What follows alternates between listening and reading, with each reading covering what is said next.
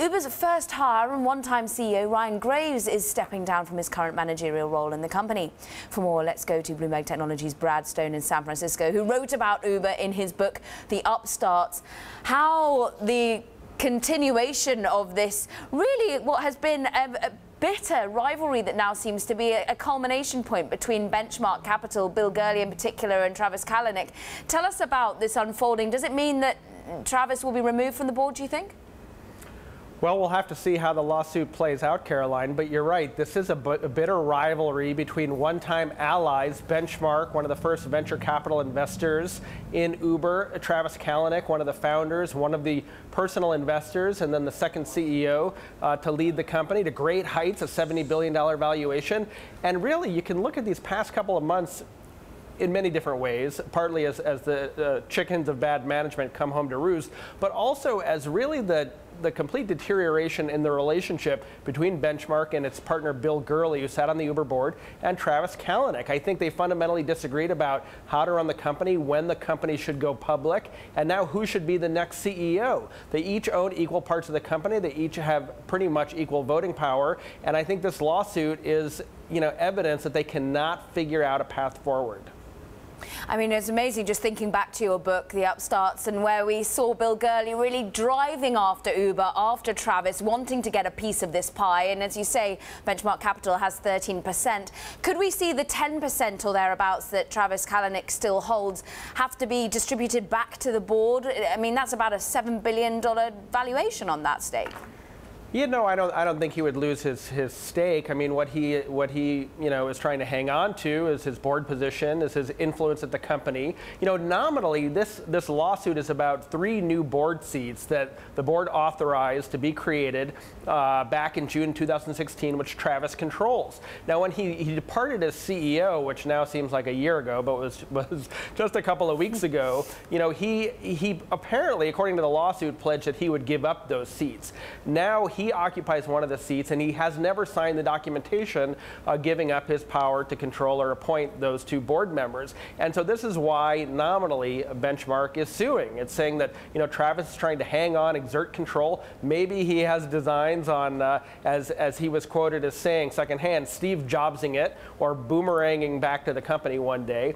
What's probably true is that he's trying to find someone to fill that spot who's just as aggressive, ambitious, as hard driving as he was as Uber's CEO. And I think Benchmark has a different sort of idea. They want a more professional, perhaps less dramatic CEO. They cannot agree, and now we get this lawsuit.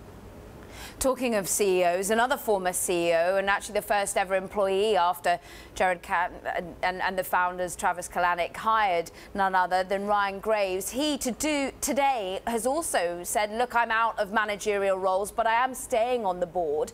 Is this timing all wrapped up with the lawsuit, do you think? What's pushed him over the edge to decide he wants to stand down?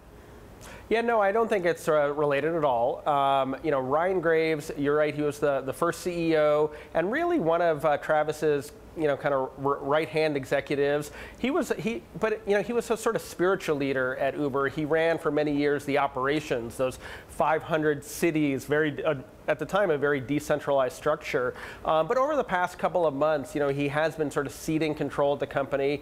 His domain has shrunk. And, frankly, I think he, was sort of feeling burnt out.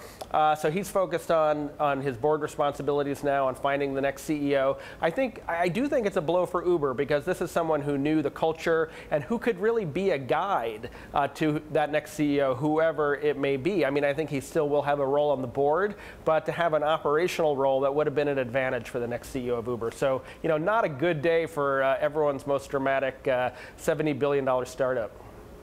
One of the key investors who himself perhaps had been slightly tarnished in his own reputation of late was Chris Sacca, and he took to Twitter, a Twitter storm we sort of saw, but notably he was talking about Ryan Graves and how he's consistently been respected by others on the board and is great at building consensus. So still important that he's on the board, but how does it go with the new CEO search and indeed morale at the company, Brad?